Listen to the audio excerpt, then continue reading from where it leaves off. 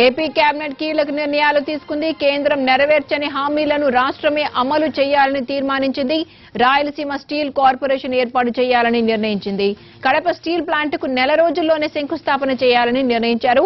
Private సంస్థలతో కలిసి joint వెంచర్గా దీన్ని ఏర్పాటు చేయాలని నిర్ణయించారు. విశాఖ మెట్రోకు కేంద్ర సాయం చేయకపోయినా రాష్ట్రమే చేపట్టాలనే అభిప్రాయం వ్యక్తమైంది. అలాగే రామాయణపట్నం పోర్టు ఏర్పాటుపై కూడా చర్చించింది. మరోవైపు ల్యాండ్ స్కామ్ సిట్ నివేదిక వచ్చింది. విశాఖలో ల్యాండ్ రికార్డుల ట్యాంపరింగ్ పై 300 పేజీల నివేదిక ఇచ్చింది. ఈ రోజు జరిగిన కేబినెట్ భేటీకి సంబంధించి పూర్తి సమాచారాన్ని మా ప్రతినిధి ఆలూరి రమేష్ అందిస్తారు.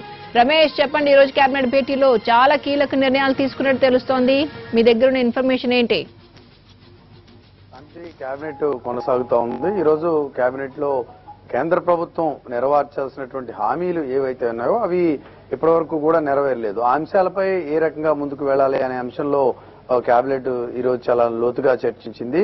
కేంద్రం ఏదైతే విభజన చట్టంలో ఉండి కూడా అమలు కాని హామీలను రాష్ట్రమే టేకప్ చేయాలనే ఒక నిర్ణయానికి రాష్ట్ర ప్రభుత్వం వచ్చినట్లుగా తెలుస్తోంది. అందులో భాగంగానే రాయలసీమ స్టీల్ కార్పొరేషన్ ఏర్పాటు చేశారు. తద్వారా కడప ఆ స్టీల్ ప్లాంట్ ను ఏర్పాటు చేయవచ్చు అనేది రాష్ట్ర ప్రభుత్వం యొక్క ఆలోచనగా మనకు తెలుస్తోంది. ఇప్పుడు కేబినెట్ లో దానికి ఒక ఆమోదం కూడా తెలిపారు. ఒక నెల రోజుల వ్యవధిలోనే కడప స్టీల్ ప్లాంట్ కు శంకుస్థాపన చేసి దాన్ని ముందుకు తీసుకెళ్లాలని ఒక గట్టి పట్టుదలతో రాష్ట్ర ప్రభుత్వం వ్యవహరిస్తోంది. ఆ దిశగా ఈ రోజు ఏర్పాటు చేసినటువంటి కార్పొరేషన్ మొదటి అడుగుగా ప్రభుత్వం చెబుతోంది. ఇదే సందర్భంలో ఇంకా కేంద్రం ఇచ్చినటువంటి హామీలు, కేంద్రం నెరవేర్చాల్సినటువంటి హామీలు ఏమేమి ఉన్నాయి, వాటిని రాష్ట్రం ఏ రకంగా ముందుకు తీసుకువెళ్లగలదు అనే అంశంపై కూడా కేబినెట్ లో లోతుగా చర్చిస్తా ఉన్నారు. రామాయపట్నం పోర్టుకు సంబంధించి కేంద్రం చెబుతున్న దానికి వాస్తవ పరిస్థితికి సంబంధం ఉండటం లేదని ఒక అభిప్రాయం మంత్రులు వ్యక్తం చేశారు. ఇదే సందర్భంలో విశాఖ మెట్రోకు సంబంధించి కేంద్రం అనుకున్న విధంగా కేంద్రం ఇవ్వాల్సినటువంటి షేర్, సెంట్రల్ షేర్ ఏదైతే ఉందో అది ఇవ్వని కారణంగా డిలే జరుగుతుంది. అయినప్పటికీ కూడా రాష్ట్రమే